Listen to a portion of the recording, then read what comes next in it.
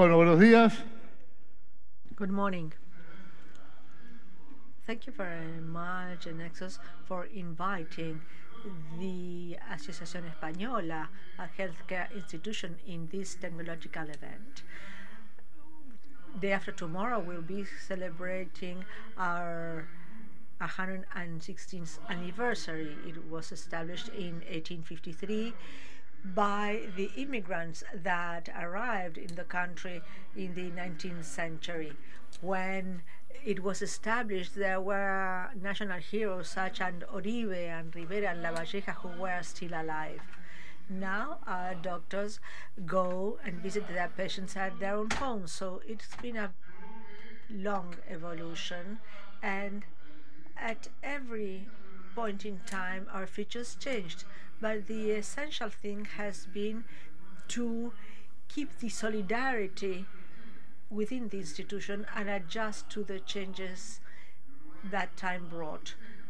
More than 200 healthcare institutions have closed since we were established many years ago. And we have lasted, and during the 20th century, our main feature was to build infrastructure. We built hospitals and we added technology, but mostly medical technology and health-related technology.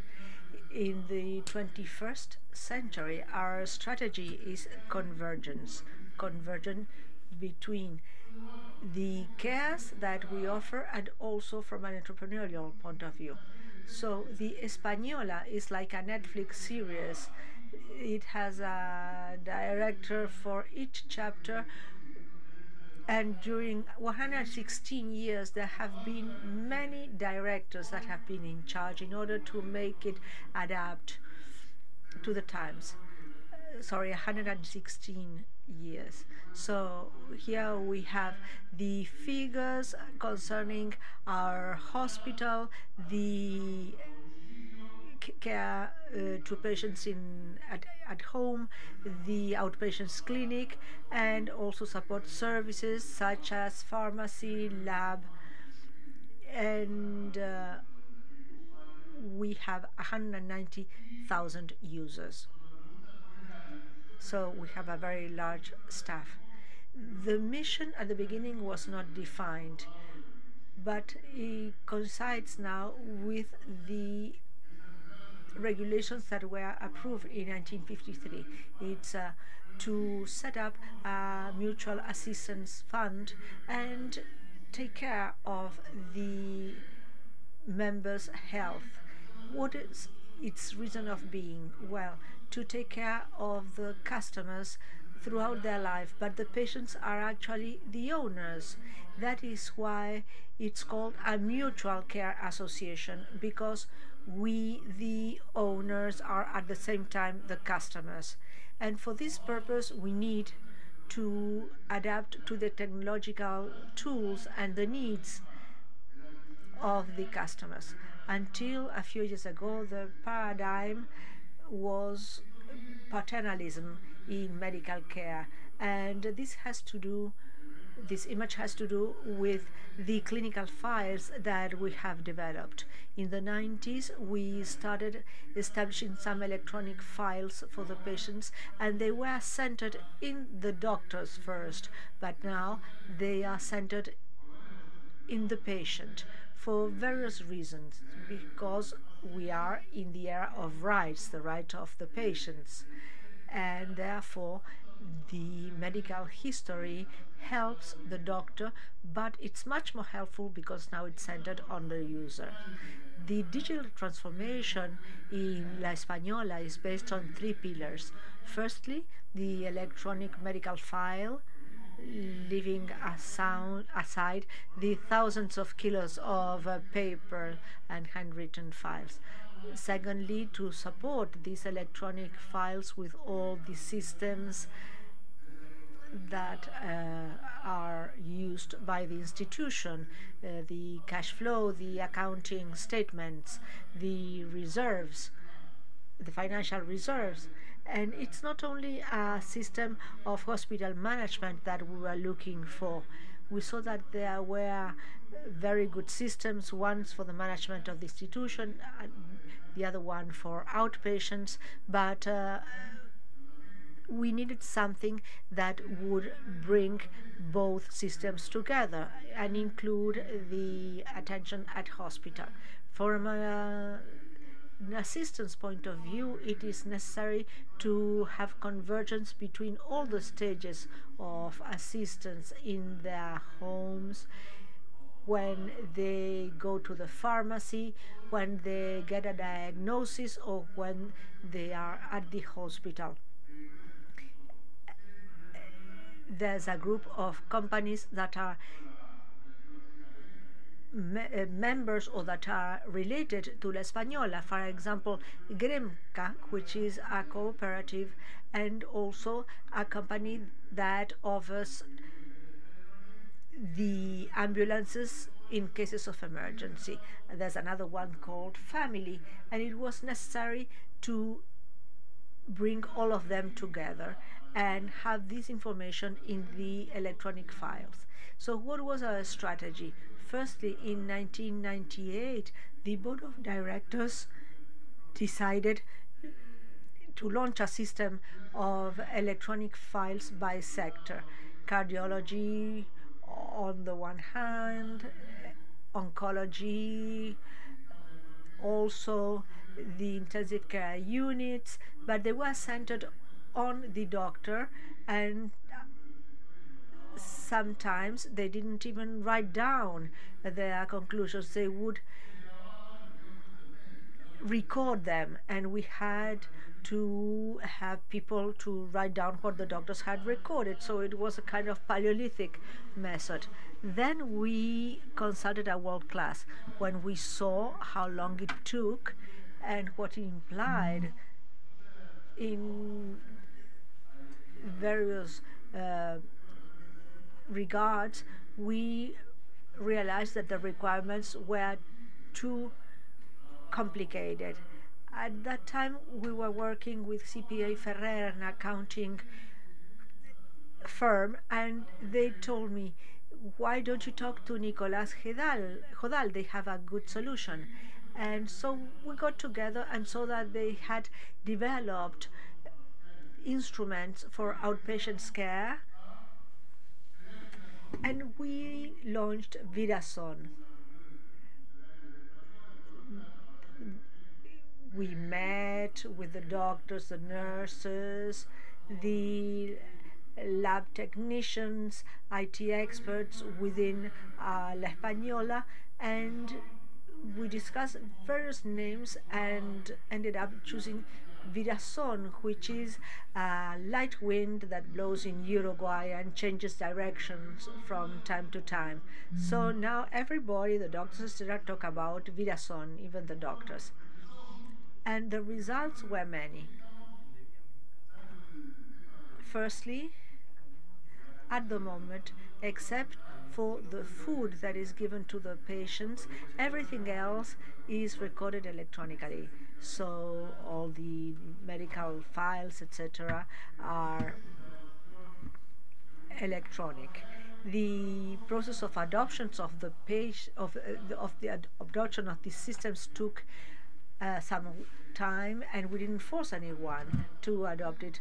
But the doctors, just by themselves, were converted to the IT means, and now no doctors ask to use paper. They write a prescription from time to time on paper, but usually they don't. So it has been very well accepted. And the advantages are the security of the patient, because there are no errors with the medications. It's not necessary to interpret the hieroglyphics written by the doctors. And we even have robots that choose the medications based on a barcode. And there's no errors when reading the medical file. Now the doctors say, well, at the emergency, there's already a diagnosis. They have to write down. It's not a question of crossing some boxes. When the patient gets to the doctor, there's already a diagnosis that has been done at the emergency room. There are bracelets which identify the patient without error. And of course, the members of this institution are happier because in the past, the medical file many times did not reach the doctor in time for the consultation. Maybe there was a patient that came from the interior of the country, there was an emergency, and the file was not there. Now they go to the pharmacy, they go anywhere, and the file is available. And the patients are happier because they can find, for example, the lab results online.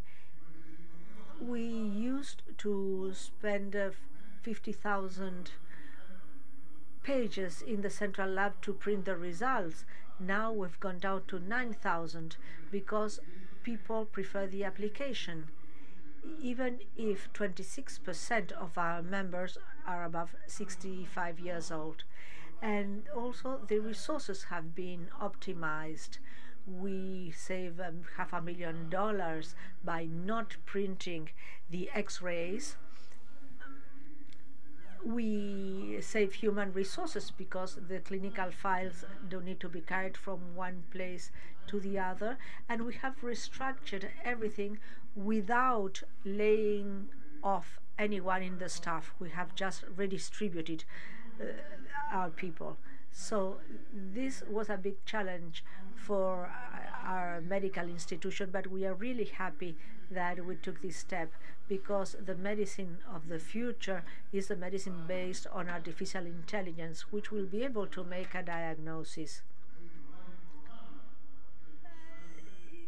The doctors won't need to make a report, for example, on a CAT scan.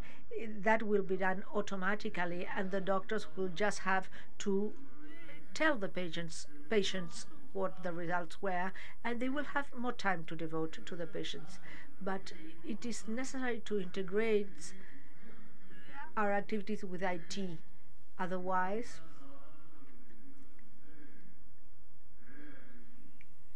we will not move towards AI in medicine. And now I'm going to give the floor to some of my colleagues that will explain the details of this Virazon project and what we have been able to achieve. The audience, there are many engineers, so I'll leave the floor now to Ana, who will explain these details better than I. Bueno, buenos días. Muchas gracias. Good morning. Thank you.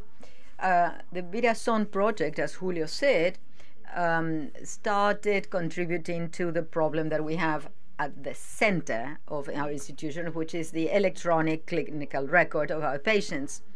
It's taken as a starting point the K2BG platform and extended it with modules that were developed for the hospitalization. There was a team of Genexus consultant inside our institution. There were computing people from our side, integration infrastructure people, and also a benchmark team from the doctor's side, nurses, and so on, over 80 people. Now, this project was carried out in several stages and different fronts at the same time. In 2015, we started with a pilot plan in the clinic called Las Torres, where the clinical history of the polyclinic. Something that we really feel that made a difference is that the first day the doctor opened the record of a patient, it didn't open it with a page in blank. So we generated the contents of all departments, cardiology, gynecology, and so on. We started on day one with almost 7 million documents in our clinical records as a product of all the previous data. And that contributed to having this good beginning. At the same time, on that same year, we implemented PAT, and we digitalized all the medical images, CAT scan, mammographies, densitometries, and all that was fully integrated to the clinical record of a patient. On day one, which was also the pilot day, we started with the flow of electronic prescriptions, both for procedures and medicine. That was fully integrated. This means that we didn't need any recipe on paper. In all the network of chemists from our institution, they already had the prescriptions. This also allowed us to deliver to the patient's home. It was impossible for a patient to read the prescription from his doctor on the phone and get the medicine. So we were able to deliver to our patient's home. And recently, we've been able to include a robot delivering medicine automatically in the Punta Carretas clinic.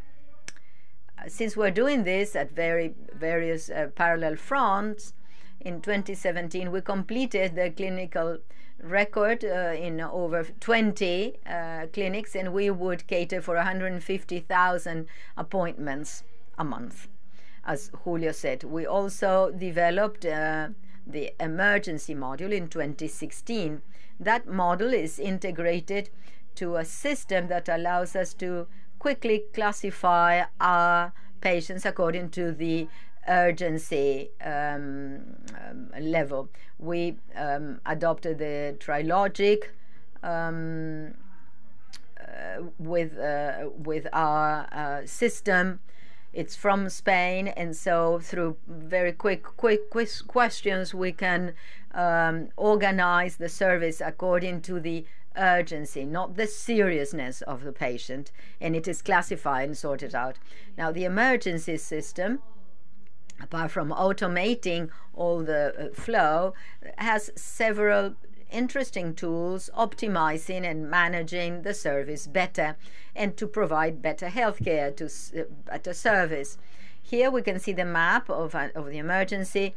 Very quickly, this allows us to see how things are. You see the red are the boxes that are already engaged. The green ones are the ones that are free. The yellow ones are the ones that can leave the emergency to a room, but they can't leave yet.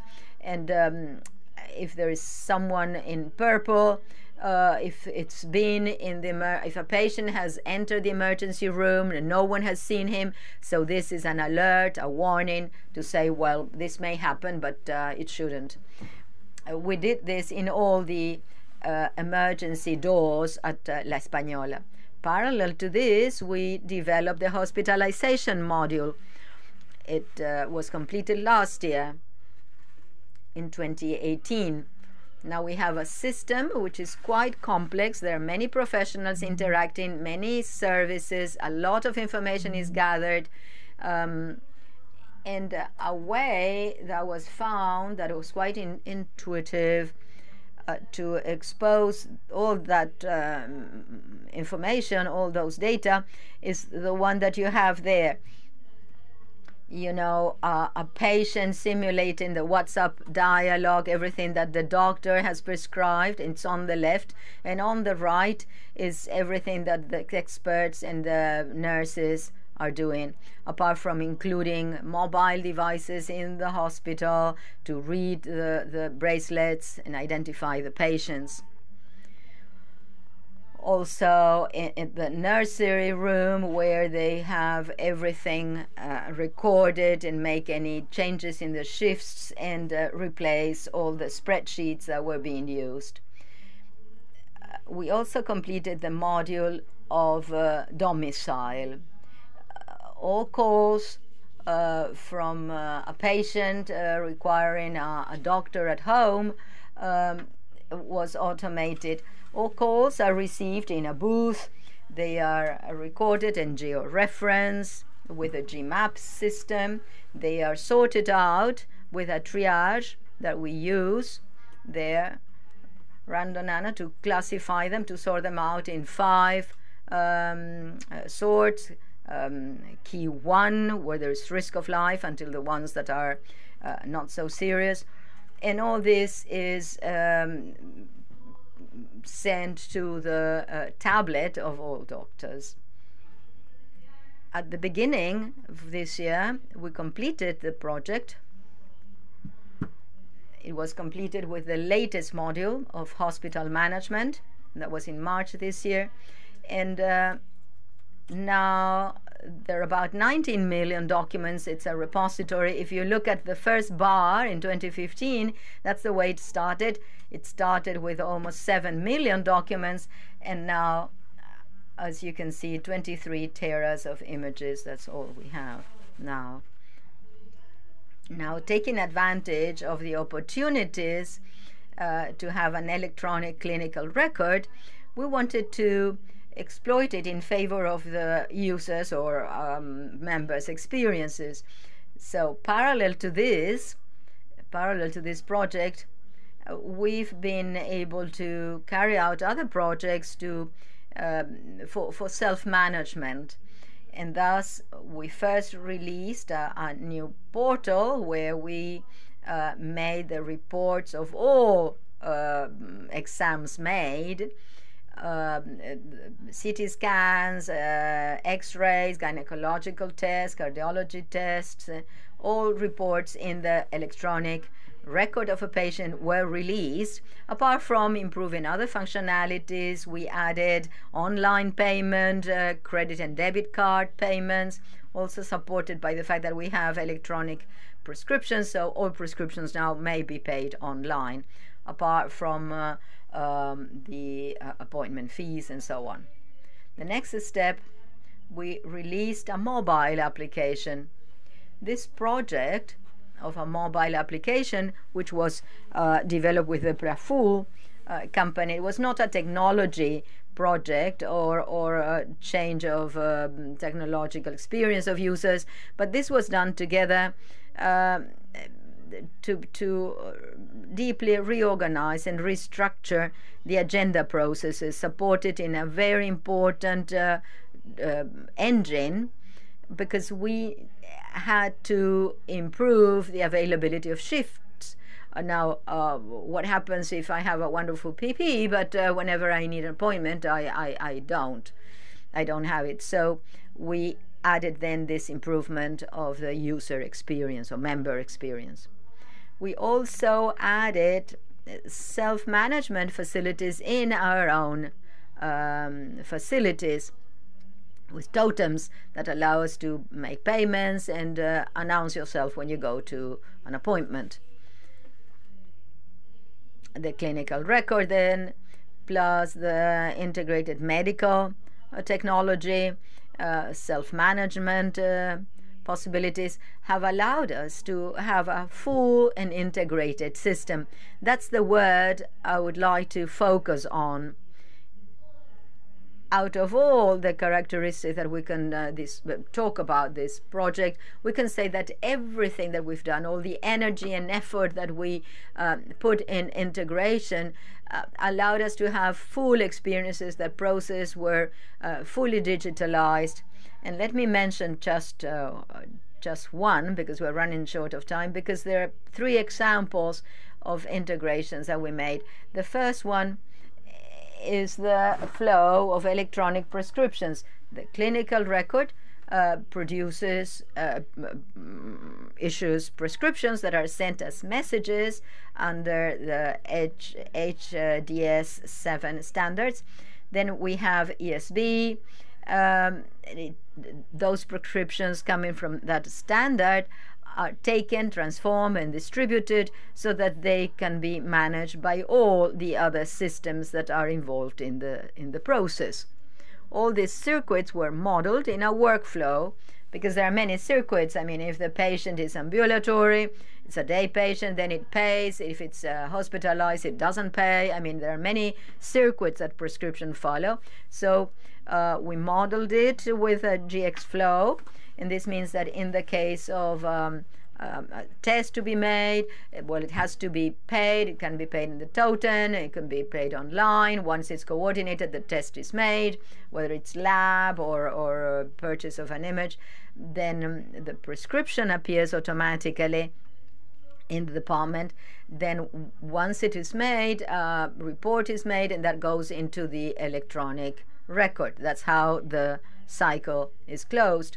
In the case of the chemist, well, it receives this prescription, then the chemist determines the commercial brand of the product. It's prepared and delivered. There are many circuits. These are just two showing how we have modeled and automated all flows. The second integration example I want to share with you is totems. You may think that behind two easy functionalities like announcing yourself for an appointment or making a credit payment are easy. But behind this implementation, we have a very complex web of suppliers and providers, and we have 7, in fact. The supplier of this design of totems, the supplier of the software for the totems.